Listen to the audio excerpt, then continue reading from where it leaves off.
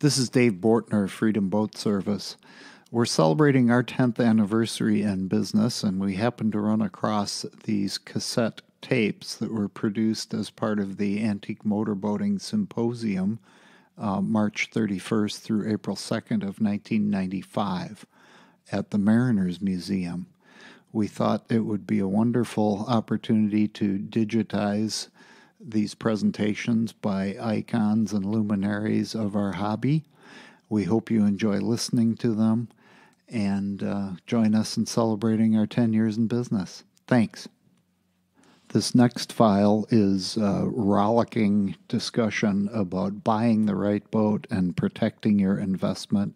It's really interesting to hear that from the perspective of the folks who are making this presentation, which include Wayne Mocksfield, Pete Henkel, Gary Scherb, and Wilson Wright. It's very interesting to hear their differences and likenesses in talking about which boat is best for most people.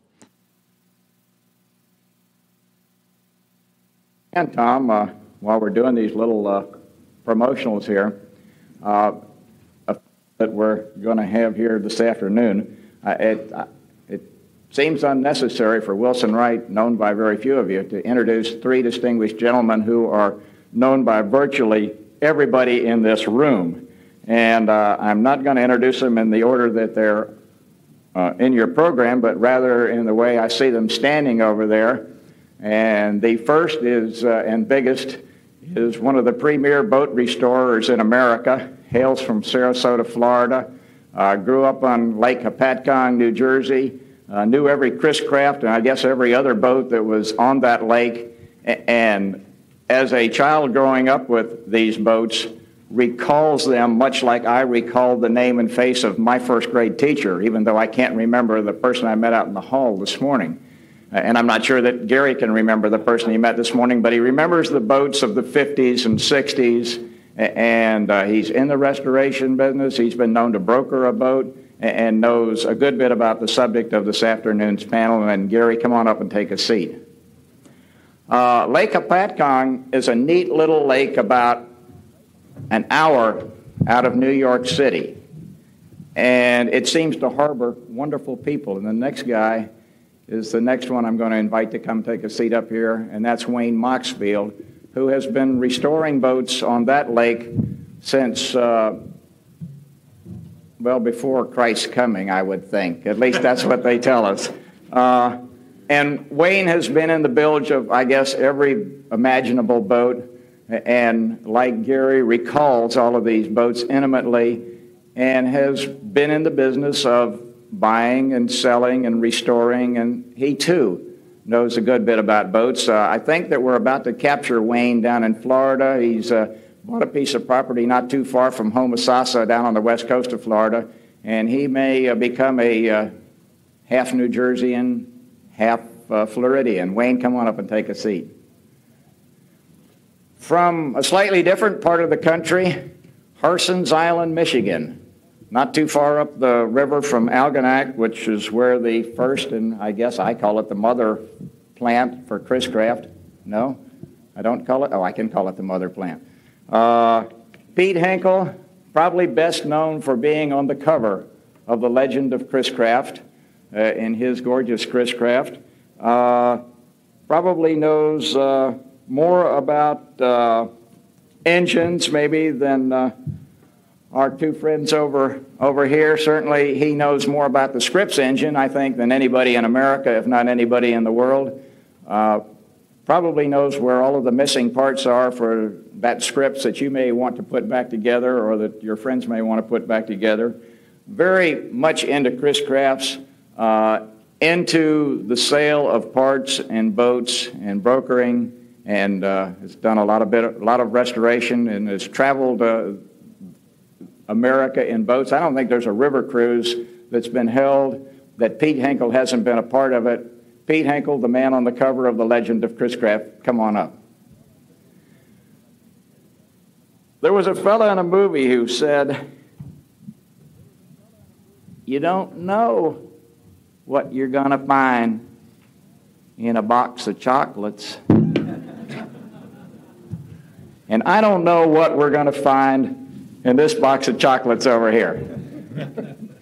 But I think we're going to find some interesting comments about how you get into boating, where you start, what you need to consider when you think about values, and what does value mean to you, and how does value mean something different to the guy next to you. And it's going to be a very informal session. If anybody gets thirsty, I think the coffee pot's still right outside and it's still warm.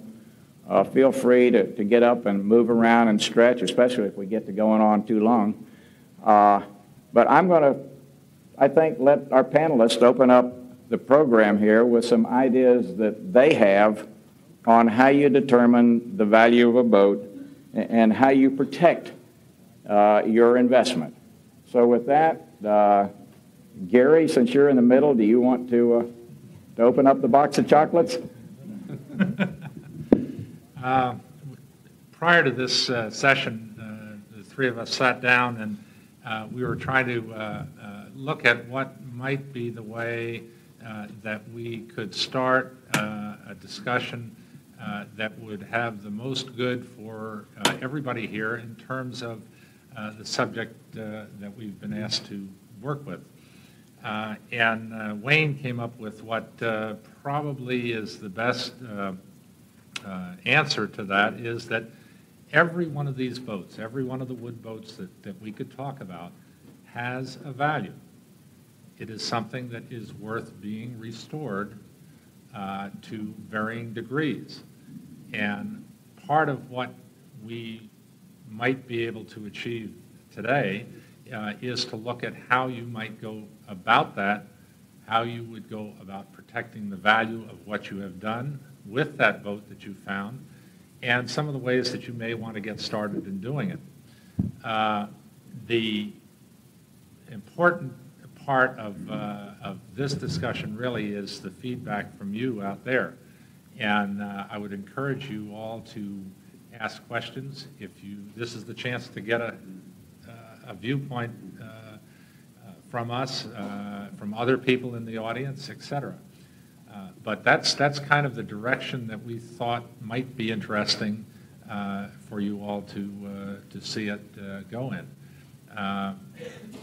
I've talked over the years to a number of people that come into our shop, and they're looking at a first boat. They've been to a boat show, or they've been on a ride in another person's boat, and they think that they want to own an antique boat, and often have an idea that that boat might be something that they grew up with, or their uncle had, or their next door neighbor had, and now we're in a position in life where we can financially afford to look at doing something that we'd like to have fun with. But often the perception of what you want to start with isn't as good or the correct boat for what you may find yourself ending up with after you've used it for a period of time. So I think that from my viewpoint, it's very important that you analyze carefully what you are really going to do with the boat before you buy one. Where you're going to use it, how you're going to use it. Is it going to be stored in a garage? Is it going to be in a boathouse? Is it going to be kept in a slip in the water all the time? All of these things are going to have a lot to do with the type, style, construction, and the degree of restoration that you might want to do on a boat. From there, we can go in a lot of different directions, and I know Wayne has some pretty strong ideas on how to go about that. Well, like Gary said, really the first thing you have to do is decide what you want. From there, you have to see what the boat really needs and decide whether you're going to do the restoration yourself. If you are, the Mariners Museum is basically the first place for you to start. They have the complete files and records of all of your Chris Craft boats, and from there you can get the perfect picture of what that boat was really supposed to look like. once again, it depends on your talents. How much talent do you really have? Are you capable of doing a professional restoration? I was in the business itself for 25 years, and it was a hobby of mine for many years before that. And one thing that I have found over the years that I've sold a lot of boats to a lot of people. Many of them could not afford to have their boat brought to a marina to have it professionally restored. And they would come to me and ask me specifics about them, and I was always very honest and always tried to tell them exactly the way to do things. One of the big things is how much talent you really have. Are you an expert at refinishing? Do you know how to sand? Do you know what kind of stain you want to use, the varnishes, and so on and so forth? But like I say, the Mariners Museum has all of these super detailed pictures of the Chris-Craft boats, and you can really get a good idea from there. And like I say, it depends how much you really want to get into this, and how perfect do you want the end result. So it's an interesting concept, and it's a matter of where you really want to go. All of us that are in the restoration business would definitely help you out as far as the details and the specifics as far as working out the ways to get into this. One of the big problems, I think, over the years is no one has ever really written a book on how to do it. I've often thought of it, but never really got around to it. Anybody have any questions about the specifics of any of these things? Or one of the things that goes along with what Wayne has said about choosing the boat, I often people will look at a boat and the stars are in your eyes. You see, let's take a scenario of someone just starting out with it, going and looking at it and saying, I would like to get into owning an antique boat, but they haven't done or don't know where to find enough information about where to find a boat, what style, etc., would be the best one for their purposes.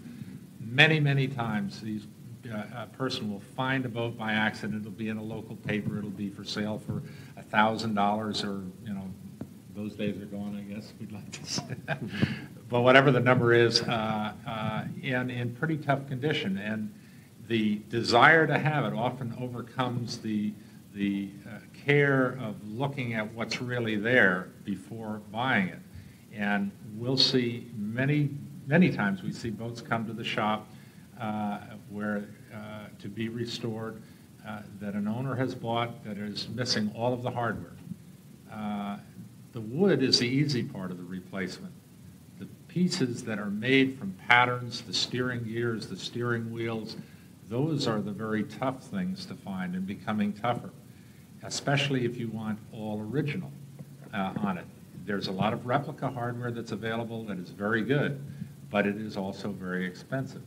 So the more of the pieces that you have with the boat, physically with it, correct pieces, and knowing which ones are correct and which ones are not, are going to help you save an awful lot of money and aggravation in restoring whatever boat it is, be it a Chris-Craft or a Century or a Garwood or a 15-footer or a 26-footer. The size just makes things get more expensive because there's more of them on the boat. So identifying what is as complete a boat as you can find for the best price that you can get it, and in that sense, paying a fair price for the best boat is the safest thing you can do when you start out. If you start with a $500 hull, an 18-foot Riviera, let's say, that has 3 cleats, 1 bow light, no windshield, no instrument, no hardware, you may have paid $500 for it, but I can guarantee you that unless you do all of the work yourself, and I mean all of it, including rebuilding the engine, you will be well past what that boat is actually worth in today's market by the time you finish restoring it. Therefore, if you are going to buy a boat that you intend to have restored, the best thing that you can do is pay more money for a better boat and bring it to the next level. That's true of any, whatever size it is. The other thing that's important from a restoration standpoint is that if you're dealing with an 18-footer and you're dealing with a 26-foot boat, the difference in size isn't too much, but the wood in it, there isn't a whole lot more wood in it, but the value difference can be quite substantial. It is easier to justify the restoration costs on the larger boat, on a triple cockpit, for example, than maybe a $40,000, $50,000 boat, than it is when you're trying to restore completely woodwork, chrome, everything else in a 16 or 15-foot boat, unless you are doing it, some portion of it yourself. Those are all considerations that come into place that many people don't think about before they buy the boat. And I know Peter will find that with engines it becomes very important. Well, sometimes I think the best buy is to find a boat that somebody has already totally restored. You'll spend much less money in the long run. I have seen through the years the people buy boats, and they perhaps don't come and get some advice until it's too late, and they may have taken a disc sander to the side rather than buying paint remover, paint and varnish remover to remove the varnish, and they've really destroyed the wood. So it's important to come to someone and get some good advice as to which way you want to go and how you want to do it. I've seen an awful lot of people that come in that have been working on a boat for an extended period of time, and they become discouraged because they're not seeing any progress. It's very difficult to become a weekend boat restorer and see real progress unless you really stick to it. Usually somebody comes over and you have a couple of beers and you sit around and talk and really don't do a lot of work. So it's important that you've got to put a lot of time in these things. So. Which is all right if that was your initial objective. Right. Well,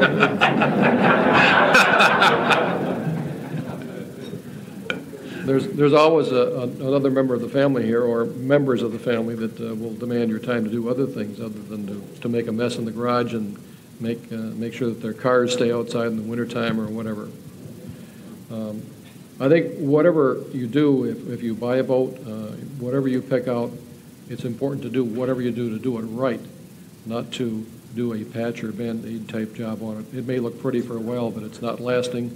And if you do not do it properly, what your effort is going in could be for naught. It could actually cost you money to do things improperly. I see an awful lot of people that find friends, perhaps that have a plating business of some sort, and they take their stuff in to have it plated because they're going to get a bargain, and they end up having a lot of the hardware, the detail, buffed right off the castings. The holes become egg-shaped, the details disappear, and they've actually, by saving a few dollars, have wasted a lot of money. Their hardware is gone. Not in total, but I mean, the detail is gone on it. That's a good point on that.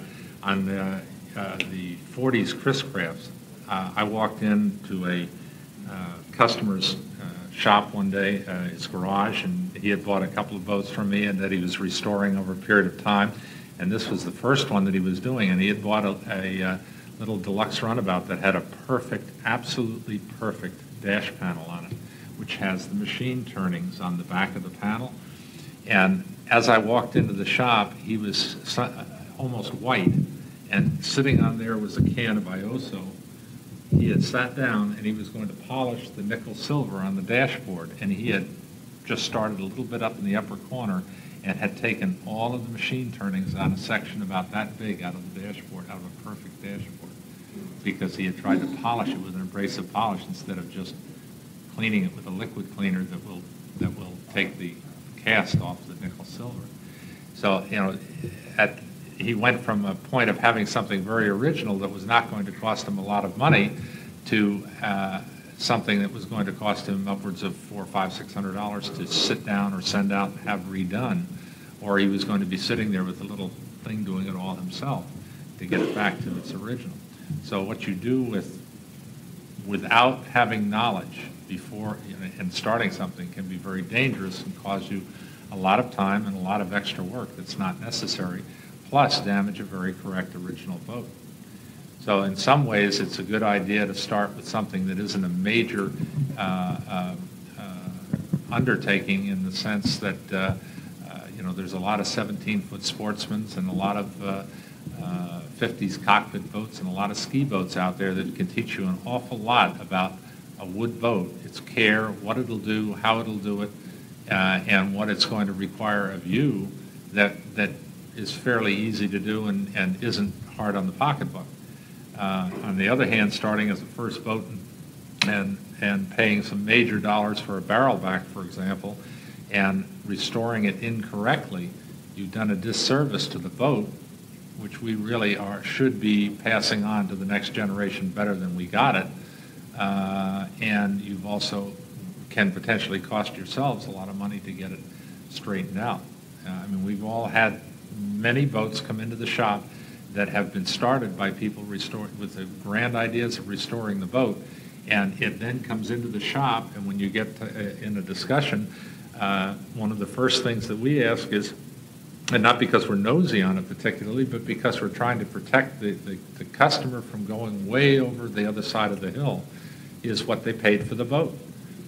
And in many cases, you find that they have bought a boat for way too much money for what it was, and now cannot restore it, but have the boat, and their wife is telling them, I want it out of the room, or something's got to happen, it's been there 4 years, and the alternative is to take it to have a professional restorer do the boat.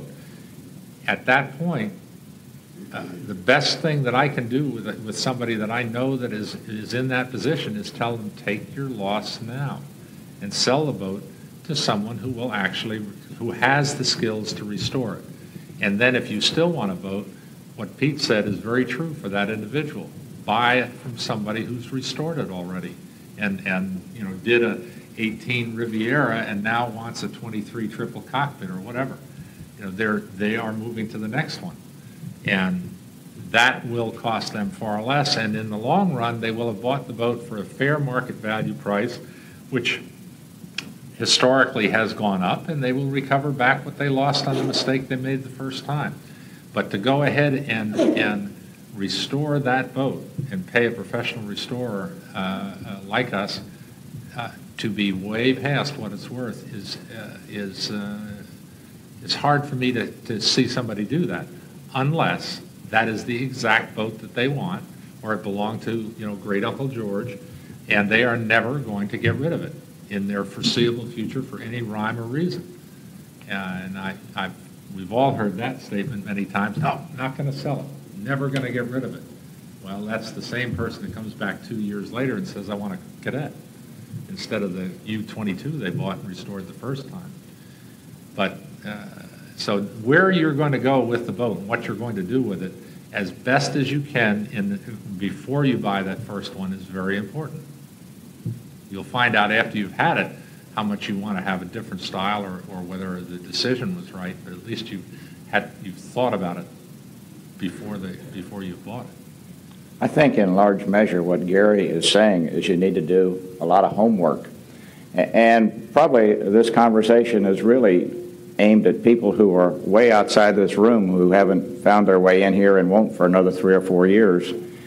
But you wouldn't go out and buy a new stock without either doing some research on your own about the company's profitability, what they make, what the forecast is for their stocks, or else buying it from a stockbroker in whom you have some trust and faith. And by the same token, you ought not to buy a boat without having some idea of what is this thing that I'm buying. And what happens is somebody will see that isolated case in the local paper, Chris Craft, Sportsman, or Riviera for sale, and they think, my gosh, I haven't ever seen one of these advertised before. It must be the only one in the world. And they go without doing a bit of research and go buy the thing at whatever the asking price is, because another one is never going to come along. And that's where they get into trouble. Whether it's antique teapots, antique cars, antique anything else, and there's a myriad of collectibles out there. I can't tell you how many collectible magazines I get. But you got to do your research. I wouldn't go out and buy an antique teapot if my life depended on it, because I got no earthly idea what the thing's worth or what I would do with it or how I could resell it. And Gary mentions, well, it depends upon what you're going to do with it. And a lot of people call us because they've seen reference to the organization in some magazine or maybe like that Kiplinger thing. And I said, well, what are you going to do with the boat? And there's a long silence. Well, what do you mean, what am I going to do with a boat? I'm going to put it in the water and I'm going to drive it, right? What else would I do with it? Well, there's a lot of things you can do with a boat.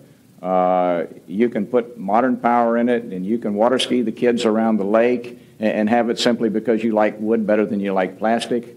You can have a wooden boat because you want to turn a few heads at the fueling dock or the yacht club on a Sunday afternoon. Or you can have it because you want to take it to a boat show and come home with a lot of hardware. And if you want to come home with a lot of hardware, you're going to spend a little bit of money, or else you're going to learn a lot about doing your own work in order to make that a 100-point boat so that you can bring home the hardware. If you're just going to water ski the kids around the lake, it really doesn't matter whether you got the original engine in it or some other engine, because nobody knows what's under that box or under that hatch but you, and it really doesn't matter. And if some friend looked, they wouldn't know, I mean, any more than I'd know about the teapot. And so this question of what are you going to do with the boat has far greater ramifications than a lot of people think. Goody? Wilson, could you help me in this respect? My wife and I traveling through the country, we have to stop at every antique shop, but I cannot stop her at an antique boat place. And What do I do? Well, you have to plot out better the location of the antique boat places in relation to the antique furniture stores and other things, and the closer they are, the safer you are if you make the pass and drop her off there first. It's not as out. Our 50th anniversary, and I'm scared we're going to have a divorce right along here. I'll tell you, it is not. We're in Sarasota, Florida, and we have a lot of antique dealers and a lot of beaches and other stuff like that. And it always fascinates me how people will come into our shop in the wintertime when they're on touring in Florida, and many of you have come by and visited us, and they'll come by, a quick pass through to find out how to get there, and then they're out in and out in 5 minutes or 10 minutes, and the wife's with them, and out, and about 3 hours later, or the next day, here he comes, Dad back in again, nobody else, and he's there for 2 hours. And we get, go through whatever, and the wife is either at the beach or at the antique stores. Goody, I'd say you ought to be the last one in the room to ask that question, because I can look all the way down. I can look at John Harvey, who's here without wife, Dean Guy, who's here without wife, Lou Rao, who's here without wife, and I can go all the way back and butt that side of the room. At least Nancy's here. She isn't. Wilson Wright's here without wife. Where's Ingrid, Gary? I guess. But you get the idea? They've got their interests, and we've got ours, and, it's kind of like anything else in the family. As my wife says about going to boat shows, well, I've kicked enough tires in my lifetime. Do I need to go back and look at another piece of mahogany? I think, well, they're all different. One of the things that some of you may not have done yet, and you'll find is a very enjoyable use for an antique boat, and that's cruising, touring. And there, some of you may have gone on the St. Johns River cruise that Dean runs every year down in our chapter. We did the Mississippi River with the group out there last year, Tennessee River that the Jorgensens put together. And if you like to do that kind of thing, and it is a lot of fun. I mean, I enjoy that much more than sitting around at boat shows and collecting hardware, because that is running the boat. That is having fun with what it's designed to do. And if you choose that kind of an activity, then you have to think about the kind of boat that you're going to use for that also. And you're not going to do that as often as an 18-foot Riviera or a 19-foot barrelback, because those boats were designed to go on lakes, to go from the club to the house and back and forth. And that was it. You were in the boat for 25 minutes. It was a speedboat around in a circle back to the boathouse. So the application that you are going to put the boat to has an awful lot to do with what direction you go with it. One of the things I'd like to know is, what direction do you all want to see this discussion go? Well, before you go that far, Gary, you might even want to look at what type. You certainly don't want to buy a 17-foot flat-bottom ski boat to go out in the middle of Lake Michigan. You need to figure out what kind of body you're going to use this boat in. If you're going to water ski, then you want to buy a ski boat. But if you want to go out in a bigger lake, I think Pete would probably tell you want a big triple cockpit or something a little more sturdy. With some weight. With some weight, right. I see Dean has a mic over there. Yeah, Gary touched on this. Would your panel give us some guidance about relative safety of investment in boats? Assume that 2 years comes along and you want to resell. Where would you have been most successful in placing your money to get your money back out? What types of boats? Well, That's a difficult one to approach in that direction, actually, Dean. All of these boats have value. And the big thing is how much you actually have invested in these, whether you've done the restoration yourself or whether you just went out and purchased the boat from someone else. I've always believed that there's always someone out there that is willing to buy your boat, and you have to wait until that person really comes along. There are various methods to advertise the boats for sale. You know all the different publications that are out, all of the newsletters and so on and so forth. But it's not a kind of thing that you're going to be able to sell instantly. You have to wait for the right person to come along. I've sold a boat that I may have had for 5 or 10 years. I had one boat that came on the market for 45 minutes. It took me 45 minutes to sell this boat. Absolutely unbelievable, but this is the way it goes. The big thing is always to try not to get too much invested in it. The less you have invested, the easier it is to sell. The other angle is, which boat is it that you have to sell? There are certain boats that I think all of us know that do have a tremendous amount of value and that are worth some really big dollars. And you can get into that subject as far as all the different ones are concerned, the different models. Yeah. One thing that from the standpoint of a restoration shop, or if you're dealing with somebody doing the boat for you, very early on in our discussion with the customer, when they bring a boat to us or buy one that we have and we're restoring it for them, we sit down with it, and it is very difficult to do a end costs beginning study when you start the boat. What we do try and do and work with the customer on is that boat should not end up way on the other side of what the restored market value of a mint condition version of that boat is.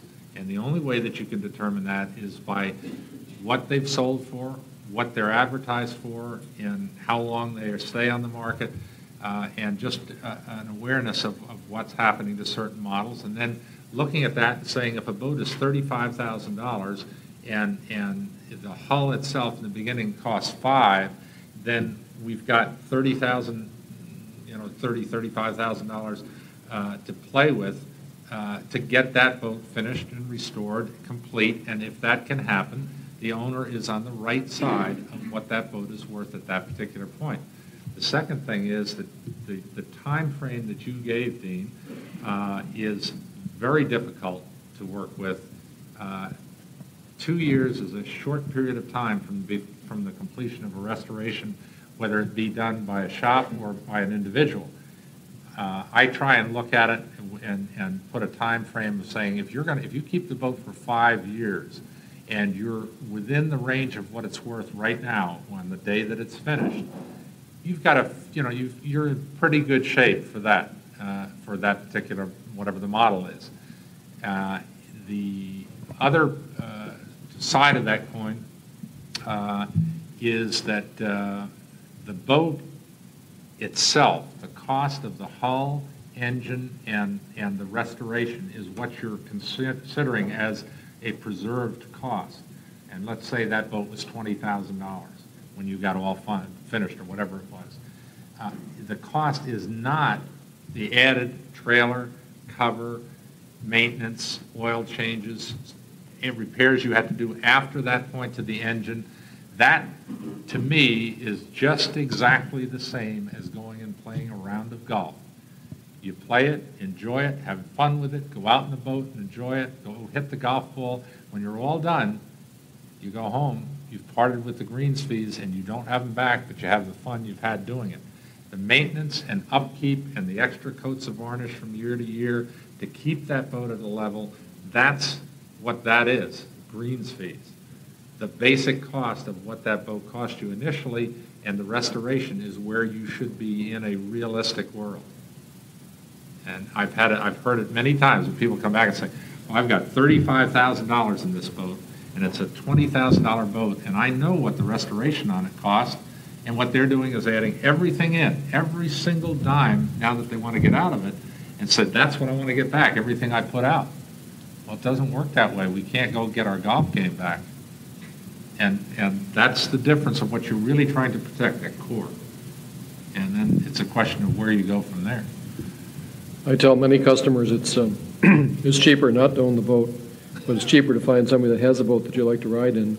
And pay a lot of money and a lot of gas. You fill up the tank with gas, you show up with the picnic lunch or whatever, and a bottle of scotch and a case of beer, and when it's all over with, you invite them out to dinner, and they have to clean up the mess, and they have to pay the insurance, and they have to take care of the boat, and you've gone home, but you've had a nice day.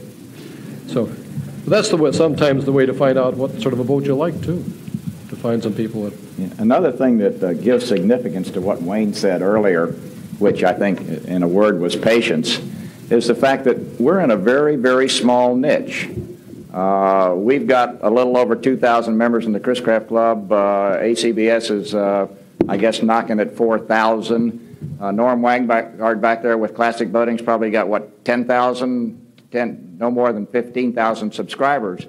And that's a very small niche of people who are interested in what we're doing.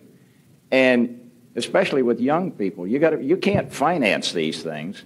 So how many people are walking down the street with $10,000 to $20,000 of disposable income in their pocket that they're ready to lay out for an antique boat? And it's a very small number. And because it's a very small number, you got to sit and wait for that guy to, see your ad or see however it is that you displayed your boat. So it's going to take some time. And I think Wilson, that's what Wayne's telling you.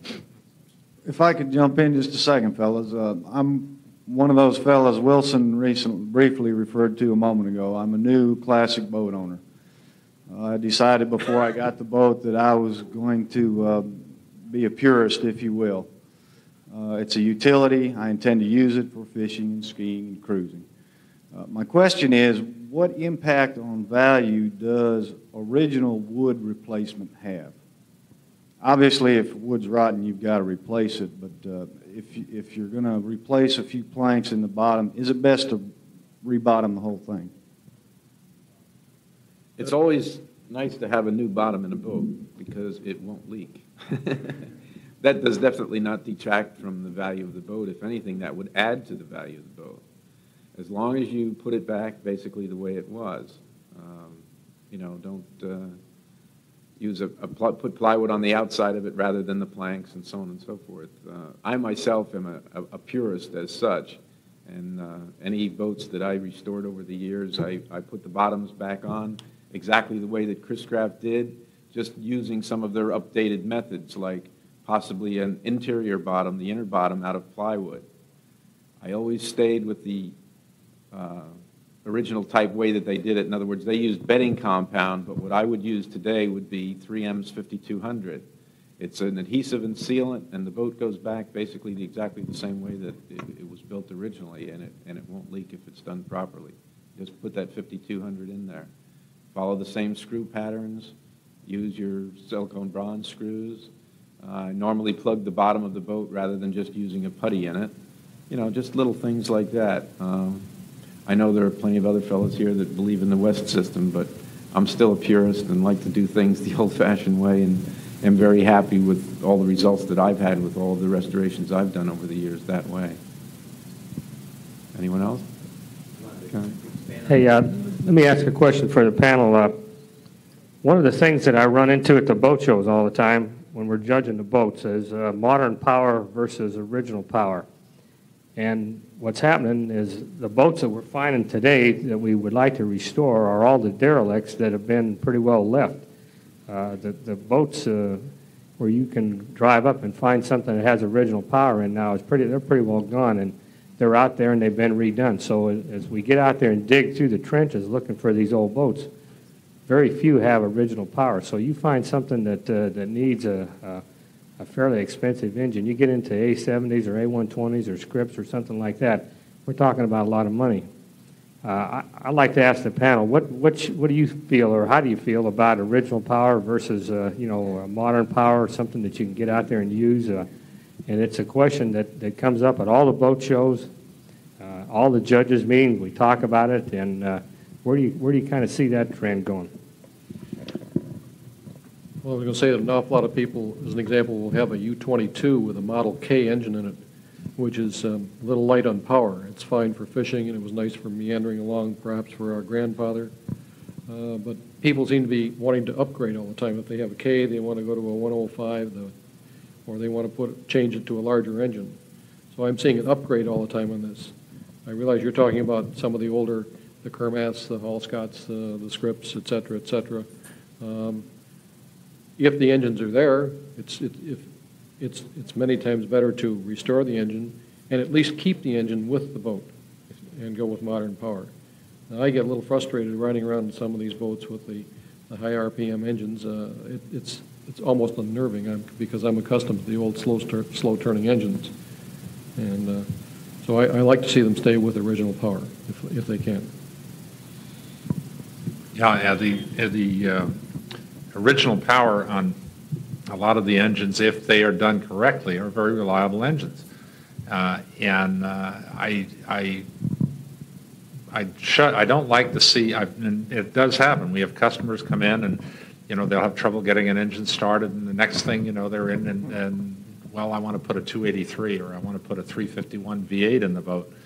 And, our first inclination is, all right, here's the cost to rebuild this engine. And if we do this, you, in fact, will have an engine that will run exactly like a brand new motor. I mean, if it's rebuilt, completely rebuilt, and it comes down to the old, what's rebuilt? That's not a valve job and a couple of pairs of rings. That's an engine that has been taken completely apart and rebuilt from one end to the other, including the starter, generator, the bearings, all the internals on the engine, right through to the transmission and the rear seals. That's a rebuilt engine.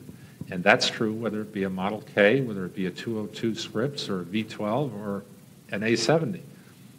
If you do that to an engine and rebuild it that way, it is a reliable engine. It'll start on a 6-volt starter very, very well and be very reliable, just like it was when it was brand new. And if you don't think that, there's a lot of reasons that it doesn't happen. And remember what I'm saying is that is a correctly, completely rebuilt engine. Now, if that isn't a choice that you want, then as Pete said, is if you keep the original engine, this is particularly important if it's a runabout or a triple cockpit or anything of that nature. You would not want to separate an original engine boat. It potentially is the most valuable boat if it has modern power with the original engine still with it, because then somebody buying it has the option of doing anything they want with it.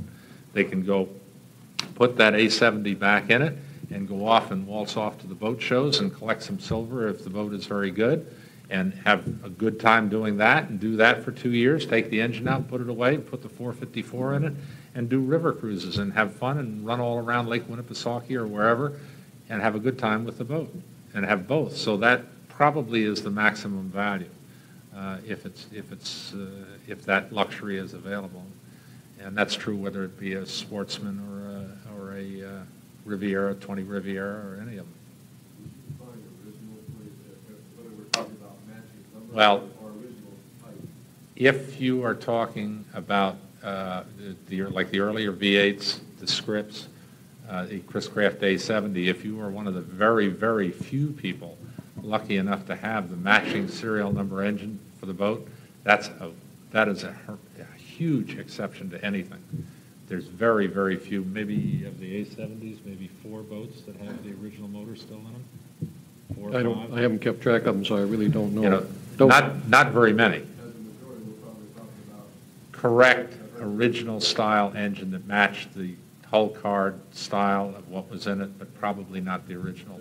The question is that the matching numbers are all part of the engine much over just the correct type. Yeah, that a lot of the Chris crafts, for example, especially the utilities or boats built in the 40s and 50s, you may look at the engine and when you buy the boat and the serial number on the manifold will match the number on the card.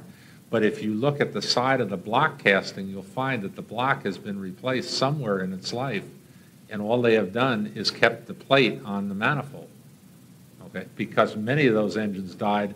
You know, we were both on a lake that was regular activity, redoing engines and replacing engines, because they'd burn them up and wouldn't put oil in them or whatever, you know, case in the 50s and 60s when these things were still in use. That was the name of the game. It's all you had to run. I've never been to a boat show where they've actually been able to check numbers that closely. In fact, even the correct serial number on the boat, I mean on the engine as to whether it matches the boat or not. Something I think we all try to do to keep those numbers all the same. In regard to, I think, your original question, if you had a Hercules in there and you want to keep original engine in, then you keep the original MBL or the KBL or whatever you have. Well, it could. And there are some shows where they get a little picky on some of that stuff. I think some of it is probably looking, you know, trying to look in the crystal ball a few years down the road, and all of us have seen the changes in what would be considered a top-level restored boat, let's say 10 years ago, 15 years ago. Those boats are actually getting restored again to a different level that things have progressed to today. The serial number situation in terms of getting down to the point of determining a difference between two identical boats and where do you go next. You know, I don't, and I'm not saying that that's something that I am a proponent of. I'm not a great lover of judgment. During the Korean conflict, which was what? 1950, 54? 1, 2, 3. It didn't seem to affect them as I know them.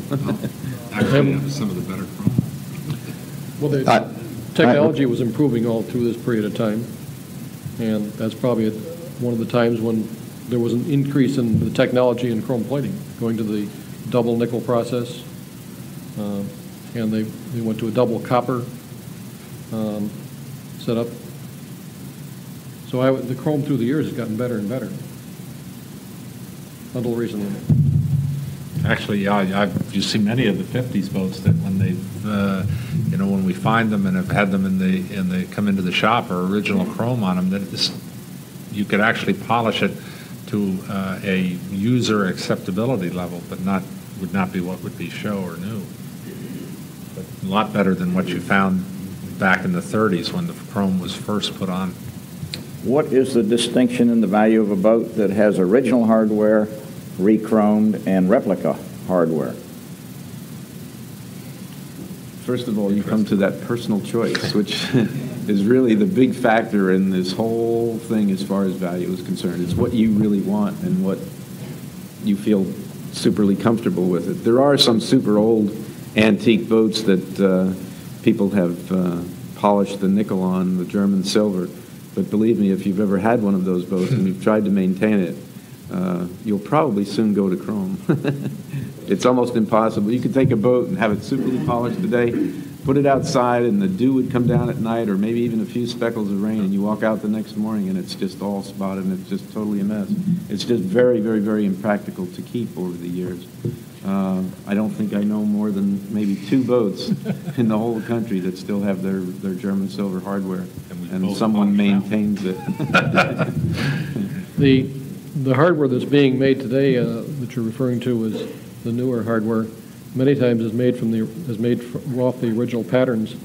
There are a number of foundries that are still in business making some of this hardware, and so in reality, it's freshly cast and plated, etc. But it's still the same. So it would be difficult to tell the difference. One of the, in relation to the nickel silver boats, which are the early, prior to 31, 26-foot, 24-foot Chris boats, if you had one of those, or with the original nickel silver on it, from a value standpoint down the road, if you are tired of not being able to, of the polishing of that boat, rather than, we are now at a point where rather than nickel, than chrome plate, the nickel, I would take all of that hardware off of that boat, put it in a box, and replace with the replacement replica hardware, chrome plated, everything on that boat. Because down the road, on the other side of the hill, that may be something, you can't reverse it easily. Once you plate nickel silver and then try and strip it, the stripping process to get chrome off attacks the nickel, and it makes your problems quite difficult to get that back ever again to really good looking nickel silver. So if I had a boat like that, and I own one that is that way, and the choice is either to polish the nickel silver or to replace all the hardware with replica hardware chrome plated. Once again, Gary, you must tell these people too, most of them probably know, but we're talking about boats from the 20s. 20s. We're talking about triple cockpit boats, mostly. Nickel silver boats. That are boats that are worth big dollars. When we're talking about big dollars, we're talking in excess of $50,000. Yeah. So you're in a different league with that group. You're at a point now where boats are about 15 years behind where cars were.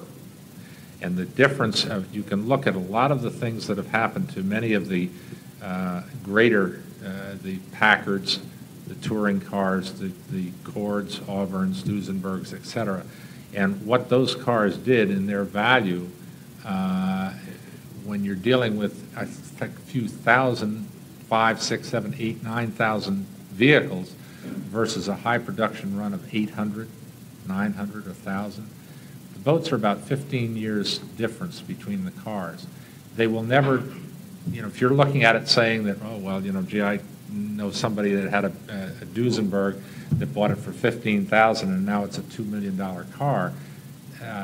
I'm not saying that with the boats at all. I don't think that will happen in the foreseeable future to the boats because the number of people that have interest in it is smaller than the number of people that have interest in the cars, but growing. So they will appreciate. It's kind of like a crystal ball to look and see what will and how much and where. You can look back at 1974, 1984, 1994 and see what things sold for then, and we had inflation in there and all of that. So it's a much more even, steady growth because of the increase of the number of people getting interested in it, but it isn't the kind of meteoric rise that you see with antique cars necessarily. It's about 15 years behind. I've chosen to go the route of buying a mid-size cruiser, 50s vintage. I like the curves and stuff. And for people who look at cruisers, I live in the Detroit area. You can usually buy derelict boats for a song, and I've kind of considered that it's worth paying very little for them and then spending some money pulling all the planks off to see how bad they are. So in a case of the first one I got, which was a 27-foot sedan cruiser, when we pulled planks, the chines is going to need work. Several of the ribs are bad. So it's one of those things where the value of the boat, based on what I've studied by looking in the publication, suggests that it's going to be way beyond repair. So what would you fellows recommend when you've got a pair of twin Ks and you've got original chrome and stuff like that? If you have to make the decision to part out a boat, should you use publications like you would advertise a boat for sale? I'm currently trying to look at selling it as what I call a puzzle project to see if somebody's interested in picking it up from where I've left off. But if I have to go that route, how would you see, should I use a broker or should I attempt to sell it myself to generate what I think I could get from it? Well, good luck. Good luck. No, it's not all bad. The three most valuable things you have on that boat are the engines and the instruments. There's a few pieces of hardware that relate to the runabouts. That's even if you had a 40-foot cruiser of the same vintage, there are some things on there that are valuable to the runabout restorer because the runabouts are the most valuable end. Many of the models built in the 40s, 30s and 40s are worth as much as a 60-footer in a cruiser. So the instruments in that boat, a couple of the other pieces of hardware, the light fitting on the top of the mast, and the engines are the most valuable part from that standpoint. And out there's somebody with a utility or a runabout that would dearly love to have the thing running for a reasonable price, that would be glad and happy to get an engine that they could make run. And I've bought a lot of cruiser engines over the years that we've made left hands out of right hands and pulled the timing gears out and changed them and so forth, because those are parts in there, and often those engines are low hour or not as hardly driven as a runabout engine. And so somebody out there, I would advertise in the local antique, whatever all the ones, Wilson's and Antique Classic Boat, and the local chapter newsletter, and you'll likely find somebody. As a last resort, there are guys who do nothing but deal in engines, antique engines. Come see me. I'm close by. But the point is not to just. I cringe when I see something go to a junkyard, because that means nobody has a chance to do anything with it. I had a conversation with a fellow in California who had a boat that was a disaster. Everything else with it, he was going to put an ad in the local paper and just offer it to anybody that would take the thing. And I told the guy, I said, before you do that, do me a favor, take a month and do it through the antique group there, and see if you can get it to somebody that'll appreciate what it is, because there are things in that boat, as bad as it is, that somebody really needs. The other thing is, do you really want a 27-foot semi-enclosed cruiser, whatever that model was?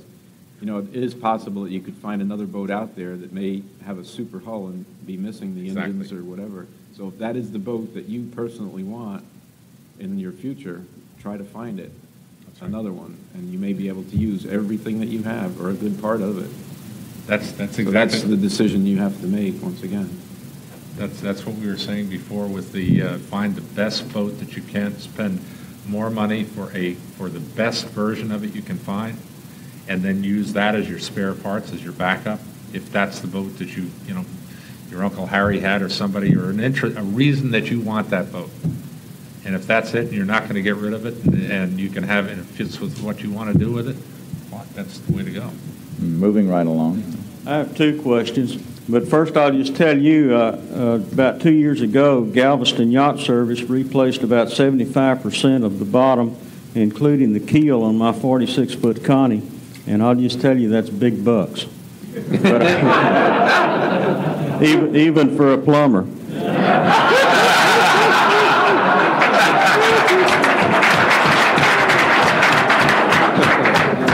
But actually, I also have a 1959 model 21-foot Capri that I've owned about 13 years, and it has the original double plank bottom.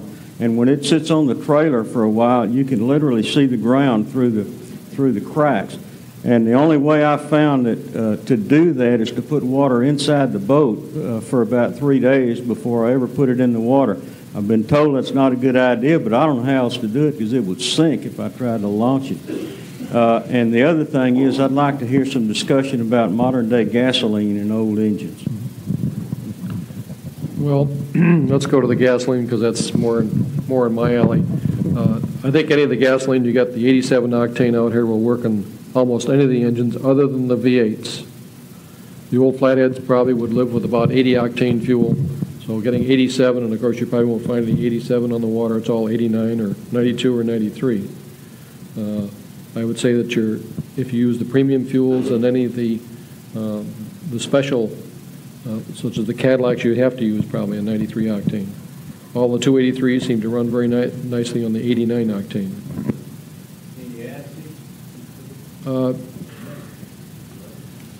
You can't. If you could buy some lead, I use a little lead. I have lead additives that I add in when I rebuild an engine, because lead is a lubricant. Actually, the elimination of lead from fuel has been good in some respects. A lot of the sludge you got in the crankcase in the old engines was lead. A lot of the buildup on the valves was lead. Lead was an anti-knock compound as well as a lubricant.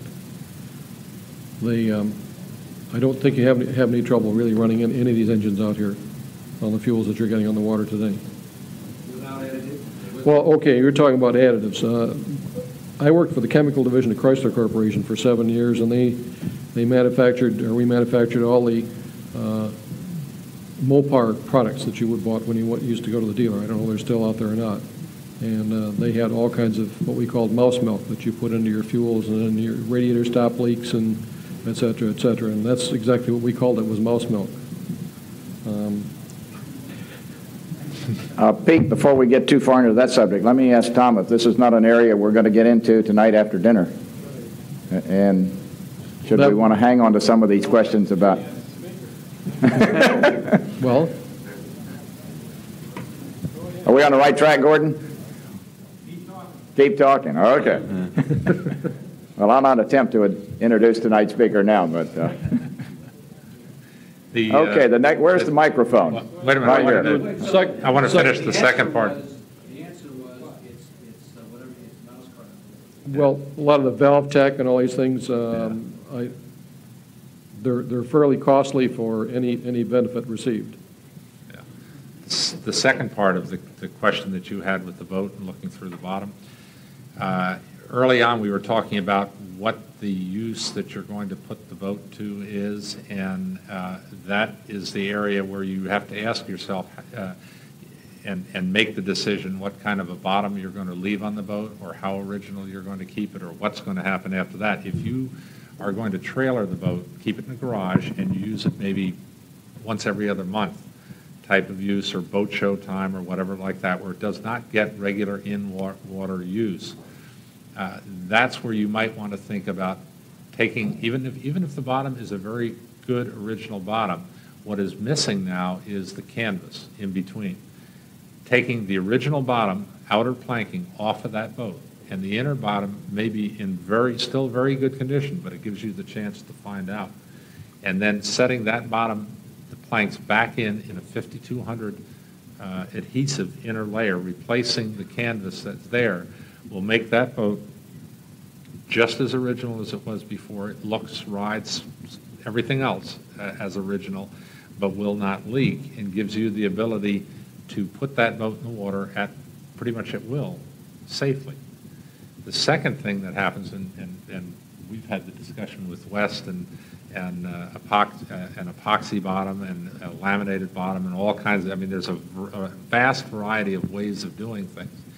But in a boat that is an original hull that has not been completely built from the top to the bottom, in other words, completely apart, and you're dealing with original decks and original hull sides, and you're going to put something on the bottom, to me, there is only one way that you can do that, and that's to do it with the 5200, what we just described, because that moves and will flex with the boat, which the rest of the boat will do. If you make that solid and the rest of it is original, it starts to flex more up on the top because the bottom is moving very little. If you are doing a boat from scratch, taking it right down to the bottom and laying the frames on the floor and patterning everything else, then there is nothing wrong with an epoxy boat that's laid over plywood under laminate and all this stuff to stabilize all the planking and make it so it doesn't crack and the seams don't open up, particularly if you live in the Florida or southern environment. Nothing wrong with it because you built a complete solid boat. And that's kind of, most restorers would look at it in very much the same way because of what happens when you combine things. But that may be an answer that you would look at. I'd just like to say one thing in reference to that. I had a customer come to me that I sold an old boat to that had an original bottom and so on and so forth, and he did not live on a lake and whatever, and he trailed the boat. And I asked him, how do you manage to keep that bottom so tight? He says, well, I put it in my garage, and I put some old carpeting on the floor, and I wet it. And believe me, every time that man comes and puts his boat in the water, it does not leak. It's a neat trick. I don't know what kind of carpet it has, but, a lot of times when carpet gets wet, it doesn't smell too good. But he seems to have been surviving for the last several years with that type of situation. Just The big thing is the amount of moisture you can keep in that area where the boat is. I've seen people take and put a plastic skirt around the boat and then use a humidifier underneath. And this keeps the moisture in the bottom area.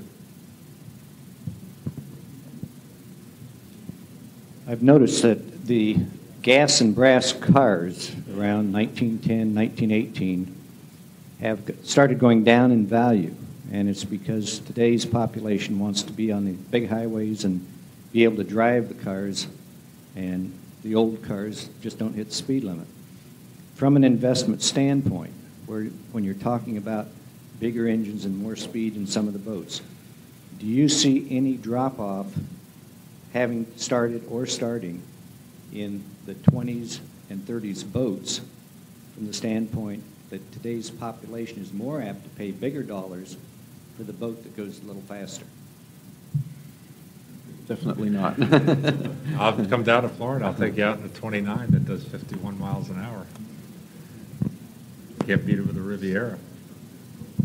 Any of the in the boats going back in the 20s, and Pete's got a 20s boat that will go 42 miles an hour. There aren't too many boats that you buy in a production boat today because they're going the other way, littler and littler engines, because they're trying to stay within all the gas things, and what's available from Detroit is becoming less and less horsepower-wise. The big V8s, 440s, 454s are harder and harder to come by because Detroit is making smaller and smaller engines, higher and higher RPM engines. So these older boats with either modern power or original power will run every bit as fast as anything you can get today with a lot more fun. If you recall the thing about the racers this morning, that 36 racer was advertised to do 45 to 47 miles an hour, and the post-war one, the 54 one, was the 44-mile-an-hour boat. And if you want to go faster than that, there's a couple of guys around that are doing 70 with them. I have a question. Where's the mic? The question. Stand up if you would. I have a question for the panel that hasn't been attended, because you're talking about to protect your investment. Where do you use a surveyor? When you want to sell your boat or when you want to buy a boat? And where do you get a good one? Well, you'd want to use a surveyor when you buy a boat. You want it surveyed before you buy it so that you're getting good value. You let the new owner, the fellow that you're trying to sell it to, let him have the expense of a survey on the boat. If you are a person who does not know very much about an antique boat at all, one of the problems that you have with surveyors today is that they also do not have an awful lot of information or knowledge in wood boats. And finding the right surveyor, it becomes very important and is rather difficult.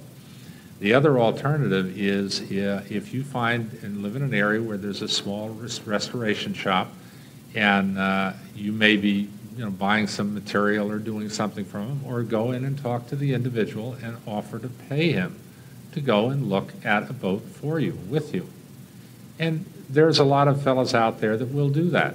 And they're not necessarily, they'd like to do some work for you, but if you've explained to them honestly, up front, that you want to restore something yourself, and you want to make sure that you get a fairly good boat, and you're willing to pay a fair price for his time to go and look at it, there's quite a few people that will do that. I've done it for customers and have no qualms at all with doing that.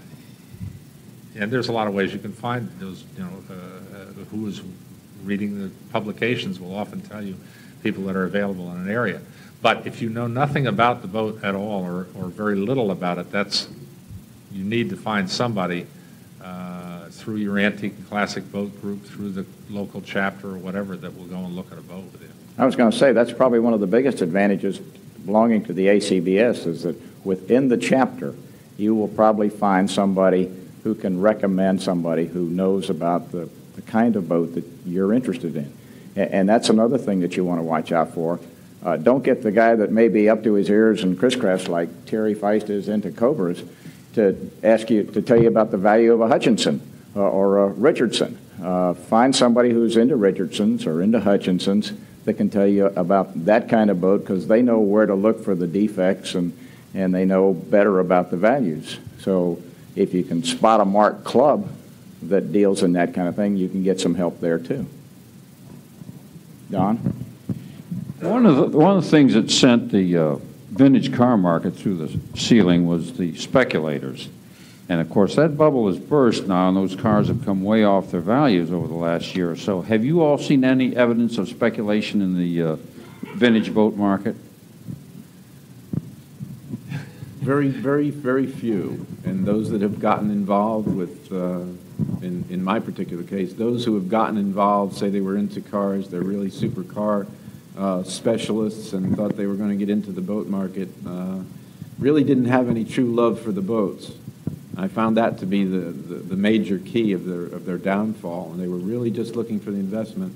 The ones that I was in contact with all had the boats for a year or 2 years, and they wound up at selling them in tremendous losses because they just didn't understand the boats, and it really wasn't part of their life. They didn't love the cars either. Well, I don't know. I can't agree with you on that point, because this one particular individual, I followed him around, and he took me all over to his restoration shops where he was buying ostrich skins and spending $7,000 for a skin, and it took 10 skins to do a seat. I mean, you're talking about mega bucks. And I sold him a super boat that was the best in the country of what it was. And he sold it for 50% of what he paid for it in 2 years. He just didn't want it. Tom? I'm finding quite a few people are coming and starting to change, where I think the evolution is going through the same as what it did in the 20s to the 30s, where we're getting more interest in people wanting utilities in semi-enclosed. And I think a lot of people might be a little premature in scrapping these things, where in another few years down the road, as the people of that era who relate to grandfather that had one of those semi-enclosed will be wanting to get back into those. Because I think most of us that are into this business are relating to boats that we grew up with in our era. And as they change, we're going to see the changes in boats. And this is what's made the 57 Chevy popular, because it was in our era. And this is what's going to make a 67 car more valuable. And I think the same is going to be happening in boats. Well, that's what Wayne was saying before we started out, was that every one of these boats has value. And whether that be $10, $100, 10,000, or 100,000. I hate to see people destroy things prematurely. That's. They have a possible way of saving it, destroying it someplace. Absolutely go. But that helps bring the price up, though, if they destroy them. For the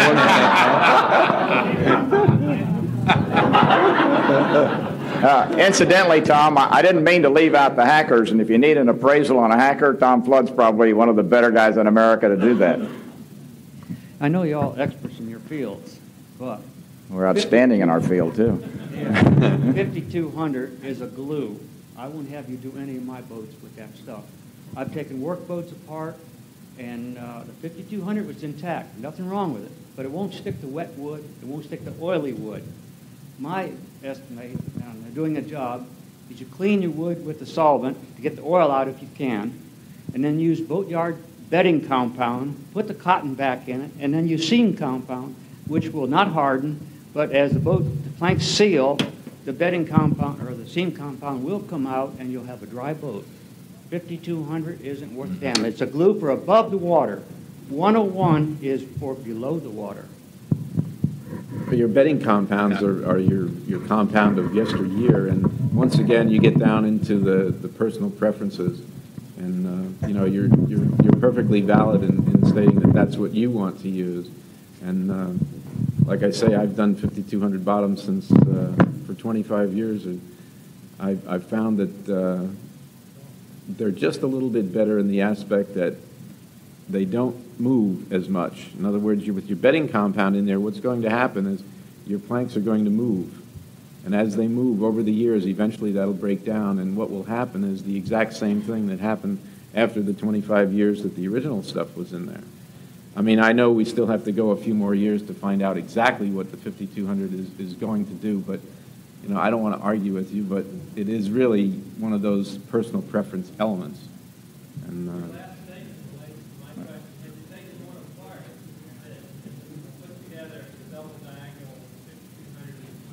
it probably will not come apart. Right down here in front. Well, can I? There's one important part that I want to make a point here. First of all, if we're talking about a Chris Craft bottom, the bottom was put together with white lead and canvas. It was not put together with bedding compound other than at the chines and the keel. It also was not put together with caulking cotton or seam compound of any kind. The bottoms are laid up tight, right plank to plank, with no caulking cotton and no seam compound in it.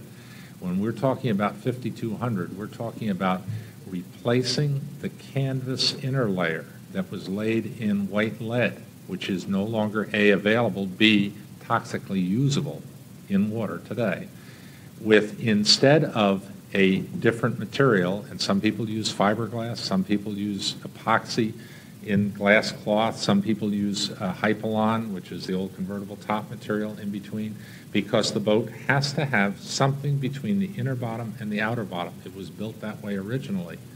The 5200 inner layer solves all of the problems in giving it a pliable surface, even surface.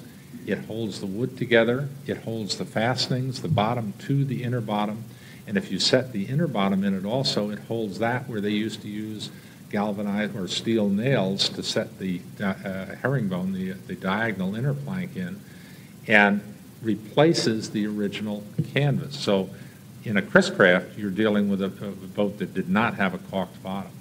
It was laid up tight, and all the 5200 does is replace what was there originally in a better, technically correct format.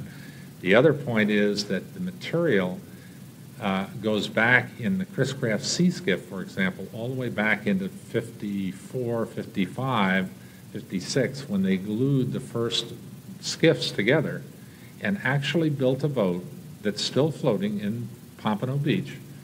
And I believe it was a 30-footer that was put together with the essentially the same material, thiacol, and then everything removed, and the boat was held. It was done with no fasteners, and the boat is still alive. I've seen the boat, and it's still in Florida, and that was done in 55, and maybe Chris Smith can answer it better exactly. Isn't that correct, Chris? Right. Just to find out how strong. That's right.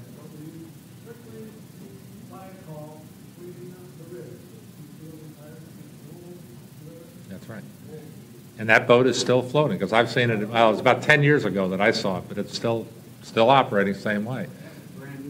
Well, now, but back up to that, in that area. When a boat is, when you do the bottom with 5200, if the planks are all oil soaked, you're going to replace them, because then you don't have a good bond surface.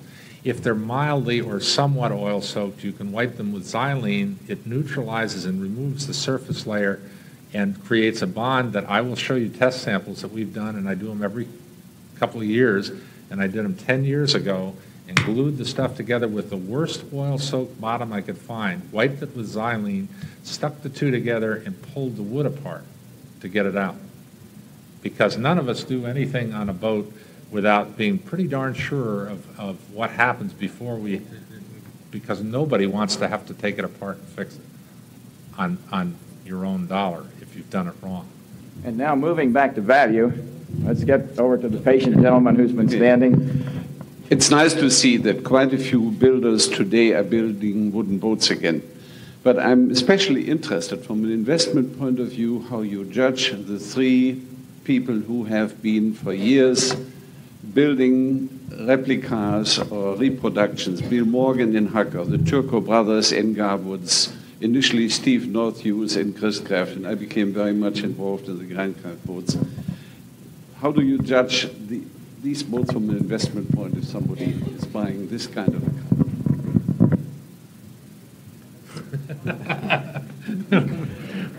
We're smiling because we had this discussion. we were hoping it wouldn't come up. That's a tough one to answer. Only time will tell on that one. I would personally rather buy an original, depending on the purpose you have in mind. If you want something to run around and enjoy and use it like you would any other boat, whether you bought a Donzi or something of that nature, fine.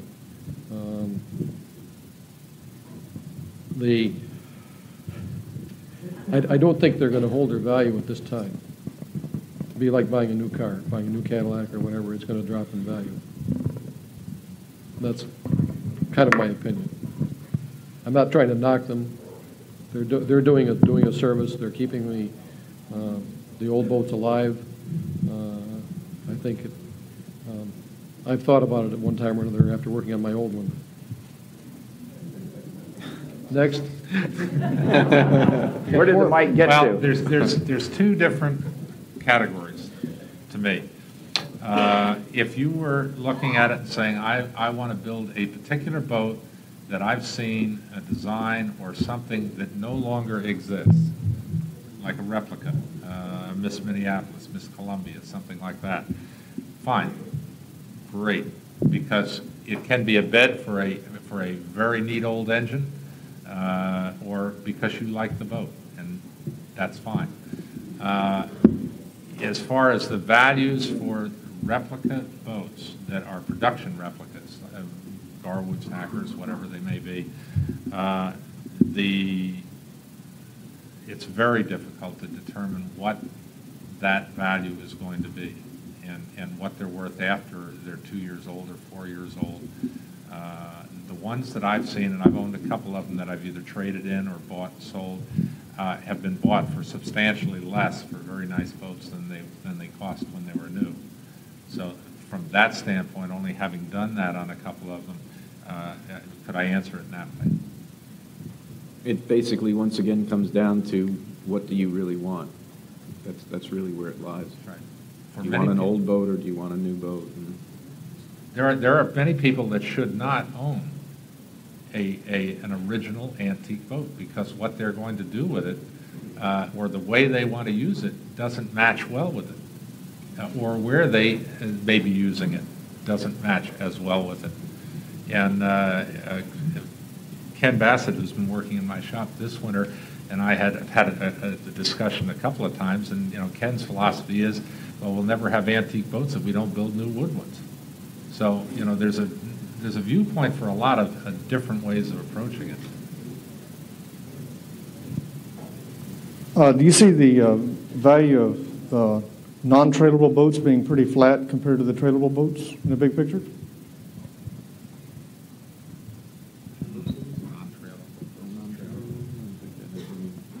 I think almost any boat, if I understood, is trailerable. I mean the larger boats. Cruisers. Cruisers. You mean cruisers and motor yachts and that type of thing? If you get into the yacht area, there's some interesting things that you see happening there in Elco's and Trumpy. Some of the real classic yachts have appreciated a lot in the last couple of years. Nobody wanted them, and they were kind of lost in the woodwork. The in-between area of the production-built boats, I guess things are pretty even, they're sort of there. But they all have there's all a value. If you go down and price a new 36-foot cruiser today, I'll tell you that a wood 36-foot cruiser has a very definitely increased value because there's a huge span between $250,000, $500,000 and $20,000. And you can have an awful lot of fun at $20,000 if you buy the right boat. But typically, don't you find that the runabouts are more popular, and because they're more popular, they are comparatively at least priced higher comparatively than the cruisers, which are have got to be housed. That's anywhere from $100 to $400 a month, dockage fees, more maintenance. Now, there are some little pockets like out in Seattle. Seattle's covered up in cruisers out there. And if I were looking to sell one, if I could get it out there, that's probably where I'd take it. And if I were looking to find one, there's probably a market out there. I don't know. Lou Rouse out here. Lou deals in boats. Maybe Lou's got some observation on whether you can sell cruisers as opposed to trailerable boats. I think it's still a tough sale in comparison, but they certainly are good bargains. Yeah, they're good bargains. But I guess part of my knowledge, too, is based upon the people who say, Wilson, I got a boat and I'll give it away, you know. And they don't find that happen there with runabouts. Not very often. It all comes back to what we've said, and Wayne has said a couple times. It's all in what you want to do with it, what you're going to use it for. That's right. We're sitting right in the middle of an area that would be a very good place for the enjoyment of a 27, 28-foot Chris 50s cruiser. It's very traditional. If you don't mind, if you have the skill and time and want, and part of the work is the fun of doing the work, just like people who build cabinets and furniture. That part of it, if that's what you're looking at, that is actually an enjoyable part of maintaining the boat. That boat becomes a lot of fun for a family. I know my family, we had all the way through our kids growing up had sea skiffs and 27, 28, 30-footer, 36-footer, plus the runabouts. And I have a 25-year-old son who's in the business now who grew up around that, doing that on a boat. So yeah, it's all. But you know, remember that. What you're going to do with it. What was it? 24-foot sea skiff we looked at down at home with Sasa, sitting there for $750. Great. We had a couple of worms in the bottom, yeah, and it needed a little fixing up, but you know, not that bad. But it was a bigger boat. Just in terms of what the preserving value of what the strata are. I'm a newcomer to the mahogany runabout field, although I try to collect a lot of things. Maybe this is unfair, but since with this expertise up there, if I didn't bring my checkbook, but if I did, and I could only write checks in multiples of $10,000, you can stop at the top end wherever you want. But I would love to get a feel, you know, for $10,000. We're talking. You said the best investment is a near mint, let's say, model. For $10,000, 20, 30, 40, you can stop when you want. I mean, my impression is the big 25-foot Chris Crafts, they're $100,000, and for $10,000 you can get a nice 17-foot late model 50s boat. But what's your sense of the strata? If you have a minute, I'll show you that. Obviously, you've probably seen probably the two most popular boats talked about here today, the 19-foot Racer and the Cobra. And, right. If you buy.